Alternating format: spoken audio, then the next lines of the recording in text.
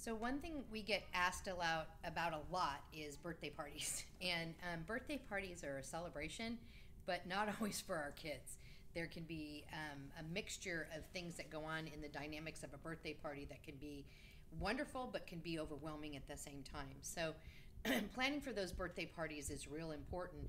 As a parent who's had to do many of these birthday parties, I think a lot about the environment because I know my kids become very overwhelmed, and the environment can be very overwhelming, which can affect behavior and even their ability to have fun at the party.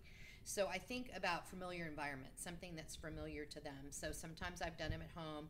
Sometimes I've done it at event places that we are familiar with. So that's one thing to think about. The other thing to think about is the activities that go on at a birthday party. So sometimes birthday parties don't have real flexible schedules. So you want to think about how you set up that schedule. If you're a person attending the birthday party and your child has difficulty with flexibility, you might want to ask the parent giving the birthday party what the schedule is going to be. I would also ask about food. Diet can be a big thing. We have a lot of kids with sensitivities. So as a parent planning them, I think about the people I invite. And then I also, as a parent attending, I will ask the host if I don't know whether I need to bring something that might be more sensory friendly or something my child can eat or something they can tolerate in their diet. Birthday parties tend to have a lot of sugar.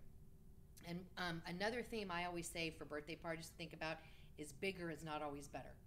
So sometimes I know many of my friends just have birthday celebrations with their family in a very familiar environment, and that's a lot more fun to them. But some of our kids, we as parents can have 25 people at a birthday party, but for kids that's really overwhelming, and it's a lot of different behavior and a lot of different things going on at one time. So I always think about things like that. So in planning or in attending or participating or being the person that's hosting a birthday party, be mindful of the people you're inviting, be mindful of your environment, be mindful of the size, and also be mindful of the food and the activities that might be going on. These are just some big points to think of. And if you have a child having a party, ask your clinician their ideas on what they would think would be optimal for your kiddo. I always like themes too. If your kid loves a theme, stick with the theme they love.